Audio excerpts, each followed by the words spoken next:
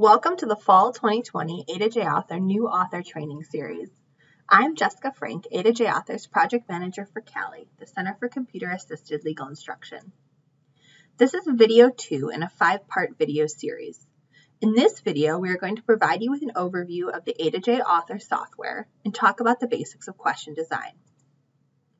You create A2J guided interviews on our website, www.a2jauthor.org. To log in, go to the Author tab. If you're logged in, you'll see the Run A2J Author button. If not, you won't see that button and you'll need to scroll to the bottom to the login link.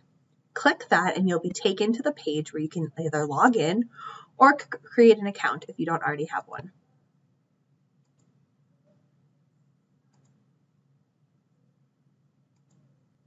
Once you're logged in, you'll be taken to the Interviews tab. This is where you'll start all A2J guided interviews. It shows you all of the interviews you've already worked on, allows you to upload existing A2J guided interviews to work on, or create blank interviews. Most of what you'll do through A2J Author is move through the navigation tabs.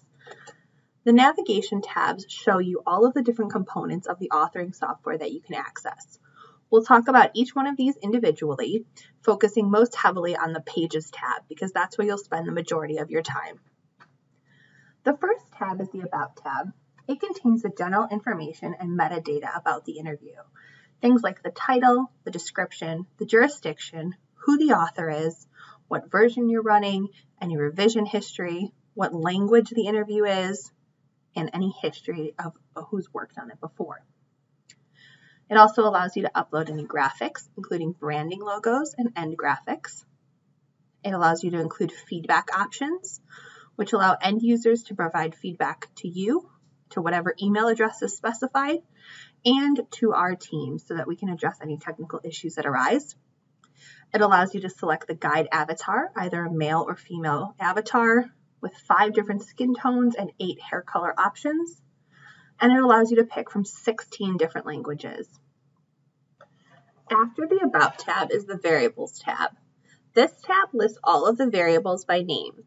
Double-clicking on the variable name will pull up the variable information window, which will allow you to edit the name and type of the variable. In this list, you can also see if variables have been set as repeats, and you can see what type of variable they are.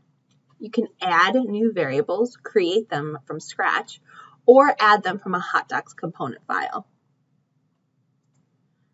After the Variables tab is the Steps tab. Steps in an interview act as the main outline for the guided interview. Steps give the end user the feeling of progressing through a guided interview. On this tab, you can add and delete steps for a maximum of 12 steps in your interview. Each step can have an unlimited number of questions, and the steps signs can be edited to show whatever name you'd like.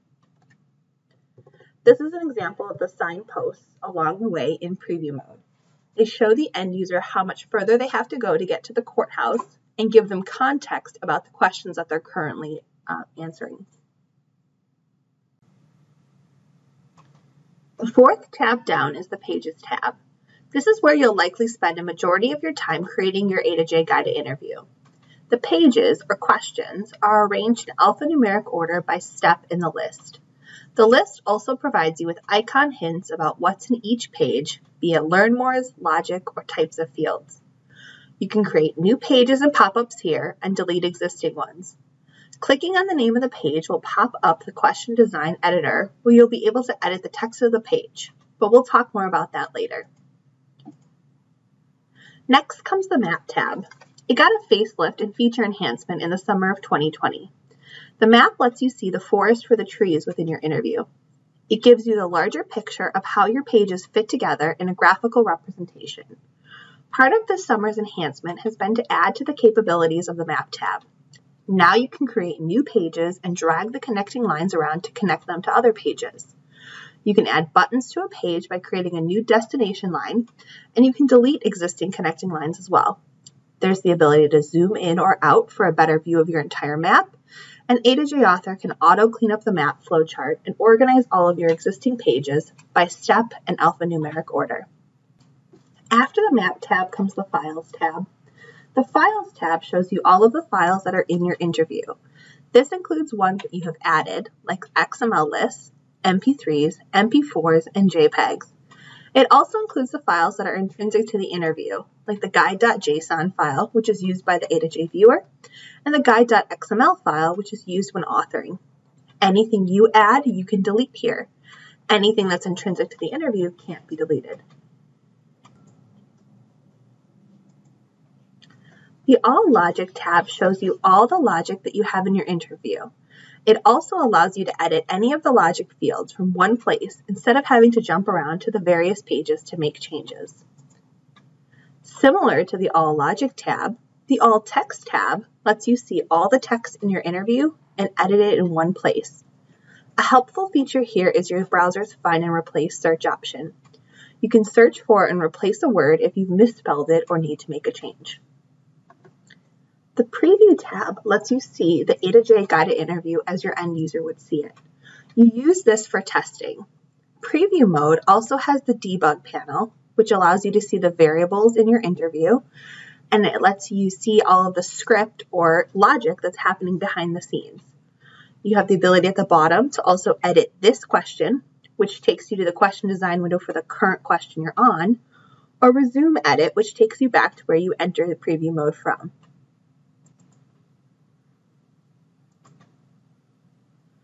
Next down comes the Report tab. The Report tab lets you have 3 options for reports within A2J Author. This first one is an example of a full report. It shows you all of the text, variables, question, logic, everything that's in your A2J guided interview. This is an example of a text report. It shows what would need to be translated. It's only the text of the questions and the learn mores and all the labels. Finally, this is an example of a citation report. Citation reports show you all the places you or previous authors have added in citations or notes. As a new author, we highly recommend adding in citations wherever you can. These give you and future authors hints or reasons for why logic was crafted a specific way. For example, why you used a comparison to say $35,000 for income instead of some other number. Maybe it was your organization's income limit when you created the interview question. Mark that all down for future authors to know.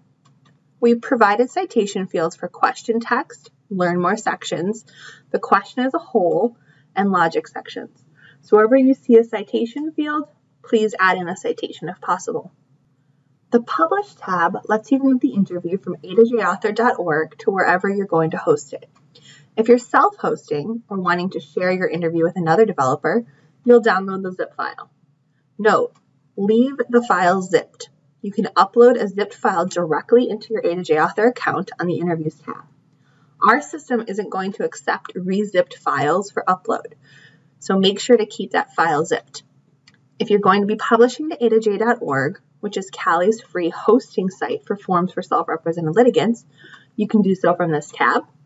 You can also upload to our partner Law Help Interactive's 2 sites, both their testing site, Rebuild QA, or their production site. You do need to have a separate Law Help Interactive login to do any publishing there. The A2J.org tab shows you all of the interviews you have published to Cali's A2J.org hosting site. It gives you control over them, including the ability to add their metadata or edit it, make them live or keep them in demo mode with a watermark, or delete them as well. The Templates tab will be covered in video 5 of this series, but this is where you create your backend A2J DAT or A2J Author Document Assembly Tool template. The A2J Analytics tab is also new in the fall of 2020. This tab allows you to see analytics for your interviews that are running on a hosted site, be they LHI hosted interviews, A2J.org hosted, or self-hosted. This doesn't apply to interviews that are still in development on our production site, A2JAuthor.org. It's only for live hosted interviews. To see your analytics report, fill out the request report. Once your custom segment is created, it'll appear within this interview's analytics tab.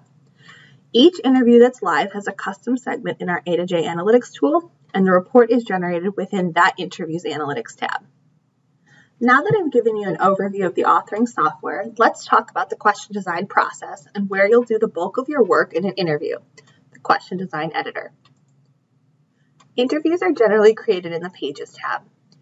Now, the new map features I talked about earlier allow you to replicate most of this behavior that I'll talk about, so you as the author can choose where you prefer to work. On the Pages tab and the list of pages on the Map tab, the questions are arranged in alphanumeric order by step.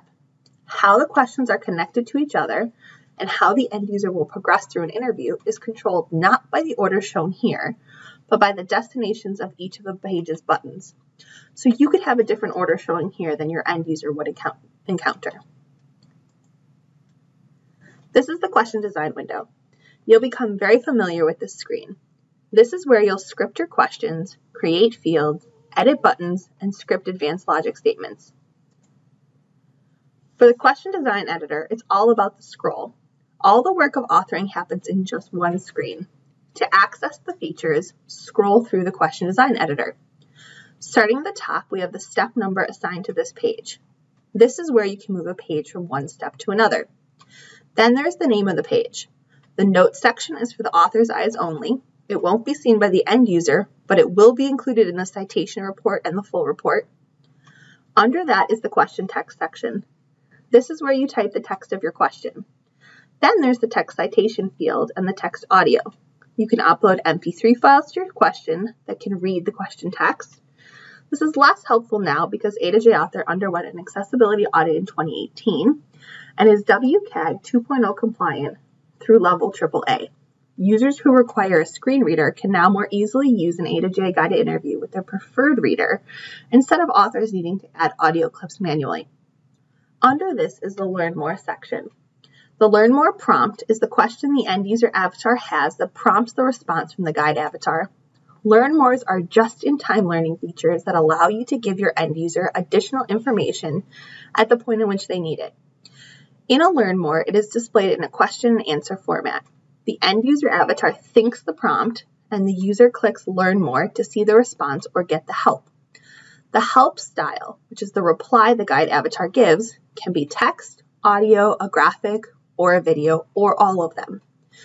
By default, the help is text, but you can have more than one option. The help field is the text reply for the Learn More from the guide avatar. There's also a help citation field and help audio if you want to upload audio to the Learn More. Scrolling further down shows you the media label field for marking media as supplementary per WCAG guidelines. WCAG is Web Content Accessibility. You can also add in audio, graphic, or video clips and include a graphic alternative text for images and transcripts for uploaded videos. With any multimedia additions, you should strive to make them as accessible as possible. You can learn more about ways to make your interviews compliant with WCAG version 2.0 in our authoring guide under the accessibility section of Chapter 7. Before we scroll further down the question design editor, here are the text editing options for your question text. You can embolden, italicize, or underline. You can add a block quote, indent, outdent, add bullets and numbered lists. You can create hyperlinks and unlink them as well. Finally, you can associate a pop-up with a word or phrase in your question text. Remember, pop-ups are used to provide just-in-time definitions for legal terms or other difficult words. If we keep scrolling down in the question text section, we get to the counting variable field and the checkbox for nested repeat loops. The counting variable field is used for repeat loops, and the nested loop checkbox is only used when you want to do nested repeat loops. Nested repeat loops are one of the most complicated things you can do in A2J Author, and they won't be covered in this video training series. If you're interested in them, there is a training video on nested repeat loops on our YouTube channel and a sample exercise to practice them under the Learn tab on our website, a2jauthor.org. The next section after the question text is the field section. Fields are ways to collect information from your end user. You can have up to 9 fields per question, and each one can be a different field type or it can be the same. We'll talk about field types in a bit. Here in this screenshot is a basic overview of a field. There's a type, a label, that's what that displays to the end user before the field, like name or date of birth. Every field needs to have a variable associated with it. A2J Author has to have some place to put the user's answer to that field. If you don't add a variable, A2J Author will create a default blank one, which will cause documents not to assemble in hot docs.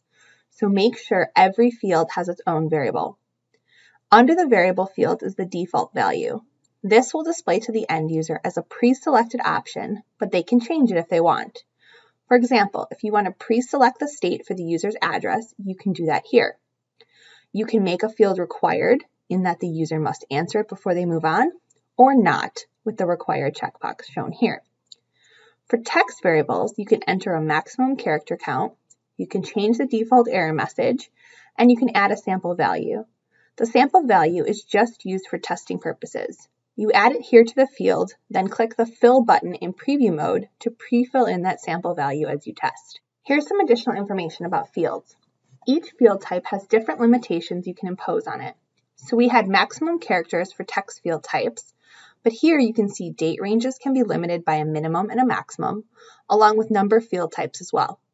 You can attach external lists, which are XML files, to create a drop-down list for your end user to choose from. A common one is the US states one shown in this screenshot. We created that XML list for you to download. It's available under the New User Resources under the Learn tab on our website, a2jauthor.org. It has the states listed by full name for the end user in alphabetical order, but the postal code is what is saved in the answer file. You can also create internal lists by typing in the first item, then adding a hard return, that's the enter key on most keyboards, between each subsequent item. There are 14 field types available for you to choose from. They are pretty straightforward and easy to decide which one is most appropriate for your question.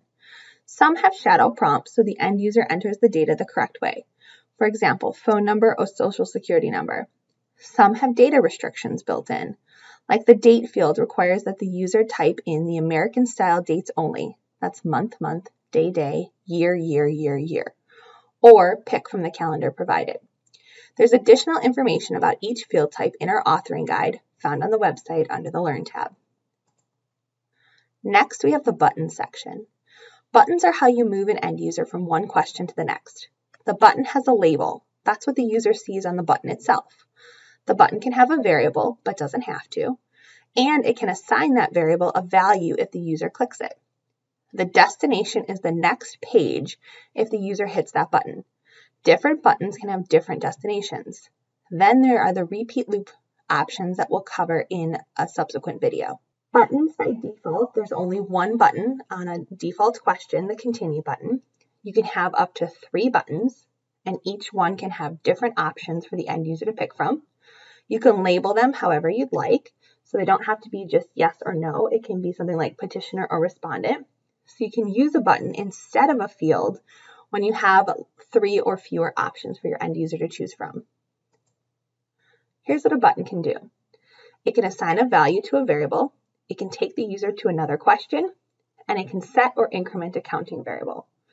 When you select the destination question, a drop-down list will appear of other questions you've made, back to prior question, success process form, some of the exiting functions, or the ability to exit an end user to a website, or the assemble commands if you're using the A2J DAT, document assembly tool. This is an example of the pick a destination page that you'd see when you hit select destination. The final section in the question design editor is the advanced logic section. We'll cover more of this in a following video, but here's a quick overview. You can script if-else statements that will run either before the user sees the question or after the user presses one of the buttons on the page. There's also the logic citation section. Remember to use that to leave breadcrumb notes for the next developer, whether it's future you or someone else. Tell them why you scripted the logic the way you did. So if the example of the logic is if income NU equals 25,000, do X. Explain why you used 25,000. Was it 125% of the poverty guidelines in 2020? Was it based on an internal memo from your organization setting income limits? Whatever it is, make it easy to check later that those values are still valid for the next person who has to work on this interview. There are 5 commands that you'll need to know if you want to script logic in A2J Author. But remember, not all interviews need logic. You can have a complete interview that uses fields and branches via buttons and has no logic in it at all. The 5 commands are if, else, go to, set, and end if. All if statements must have an end if, and each one of these logic commands must be on its own line. You cannot have if and go to on the same line, or if and end if on the same line. They have to have hard returns in between each one. Now let's talk about the overall design of questions. The tips on the next couple of screens have come from my experience as authoring actual A2J guided interviews and from talking with our experienced authors. So overall, keep your audience and your goal in mind. Make sure to include instructions on how to complete the forms. Let the user know if they're going to need additional information before they get started in the interview. Are they going to need their spouse's W-2? Are they going to need the address of their children's school? Anything that they wouldn't necessarily know offhand, let them know ahead of time what they're going to need to complete the form. You as the author control the flow of the questions, so group questions together. If the form itself has the questions about the spouse on pages 1 and 7, that doesn't mean you have to ask them in the order in which they're listed on the form. Ask like questions with like. So ask about their spouse, all of the spouse questions together. Ask all of the children questions together.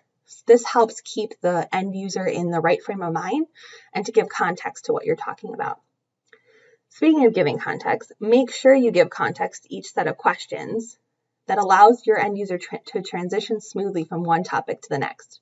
So make sure you use those transition words that you learned in law school, like subsequently or next. We finished talking about this subject. Now I'm going to take you on and talk to you about this. I've asked you questions about your spouse. Now I'm going to ask you a series of questions about your children, etc. Help them move through the questions just like a good story would have transitions and context. A good interview should as well. Make sure to begin with easy and safe questions. The first question shouldn't be what their social security number is. That is unnerving for people who are using a computer or aren't familiar with the interview interface itself. So make sure to start out slowly and easily to build their confidence in the tool. The goal that we always recommend is a 5th grade reading level. Make sure to use bold, but use it sparingly. So think of one word or one item per question. You want to emphasize without yelling in internet speak. You can use the different question formats. We do have 14 different field types, plus the buttons, plus long and short question text. So you want to use those, but balance consistency as well. So make it interesting, but you don't have to use all of the options available in A2J in every interview. And if possible, always use images in the Learn More section because a picture is worth 1,000 words. For the overall flow of your interview, at the beginning of the interview, you should have that checklist of things the user is going to need, instructions on how to use the interview, any qualification or eligibility questions that would kick someone out of an interview. You don't want them to spend 30 minutes or an hour filling out a form to have it turn out that they're not in the right county or they don't meet the qualifications. Anything that would make someone not be able to use the form, kick them out as soon as possible. And then there's the hook. The why is the end user doing this? At the end of this process, you're going to have all the documents you need to do X, or you're going to have all the paperwork you need to start the process of Y. Give them the hook, the incentive to why they should continue. With techniques, start off with neutral questions and get harder, and it's always an opportunity for advocacy. So for example, just because the paper form requires a social security number, if you know that most of your end users are likely going to be on a court kiosk or a library computer where they might not know how to clear the cache or close the browser properly, you can use your automated form as an opportunity for advocacy to explain to them that they should hand write in the social security number because it's required by the court, but you don't have to ask for it in the automated form. There are some things that you can leave blank and explain how to complete after. For each individual question, you should evoke the truth, allow all possible answers, allow for an I don't know or an other, but don't make it ambiguous. So you want to allow for someone who you might think this is a very easy answer. That doesn't mean that somebody who's in a stressful situation has English potentially as a second language, has maybe a 5th grade reading level, is trying to do this on their lunch break at a court kiosk. They may be overwhelmed. allow them that room to answer the questions in the way that is easiest for them. Be careful about assuming what a user knows. If a question has to rely on a previous question, you should try not to have it rely on a previous question as much as possible, but if it has to, you can use a macro, which you can learn about more in the next training video. A macro will allow you to call up information that an end user has already given you and relay it to the end user. So you can tell them things that they've already told you to remind them if you have to ask follow-up questions about that. And be careful with leading language. With plain language and readability, you should always consider the age, education, culture, and language of your reader. When I'm developing guided interviews or I'm teaching this to law students, I talk about creating a user persona or a couple user personas. Think about who your common user would be, what situation they'd be in, what their experience would be before coming to the form, and then write that interview for them. Use familiar terms and phrases, and if you have to use a specialized word or legal jargon, define it. That's what pop-ups are for and what learn mores are for. If you have to know if they're the petitioner or the respondent, because that's legally relevant, give them the definition of what that word means. Use the active voice and direct address. Try to eliminate surplus words and boil it down for your end user. Again, there's that 5th grade reading level that we're shooting for. Under the report tab, the full report will show you what your Flesch-Kincaid grade level is for each one of your questions. And if you want to learn more about plain language, writeclearly.org has a plain language online course, which you can see here, the URL, that you can go to and test out your skills using A2J Author's sister software, A2J. Finally, some tips and tricks for authoring. When you start off, I find it's always helpful to start with a script or an outline. Make sure you have the scope of your form or your automated document assembly project narrowed down. So you want to make sure that you have all the forms that your user is going to need to complete X. So do they need a cover sheet? Do they need a sample motion? Do they need notice? Do they need the form itself? Like, what are all the things they're going to need to complete the process? Once you have those in place, go through and highlight all the variables, all the questions you're going to have to ask them, and build a script or at least an outline before you get into the software. Really helps to keep you organized. It makes it easier when you're authoring because it's easier to edit a script or an outline than to go in and edit an interview after you've already started working in it and moving things around. If you are doing translations, the text report under the Reports tab is really helpful for pulling out what exactly needs to be translated and what can be left in English for developers only. And if you're sharing for editing or peer review with a subject matter expert, they may not be familiar with the software. You can run a full report that will give them a printout. You can generate a PDF document or print it for them. And it will have everything in the interview so they can just read through it. You can always also host on A2J.org for testing purposes and send somebody a link to test as well. If you have any questions or you need additional help while you're learning A2J Author, you can always reach out to me, Jessica@Cali.org. Follow our Twitter account at A2J Author for news about the software itself, about document assembly news, about upcoming opportunities or trainings or code pushes that we're doing.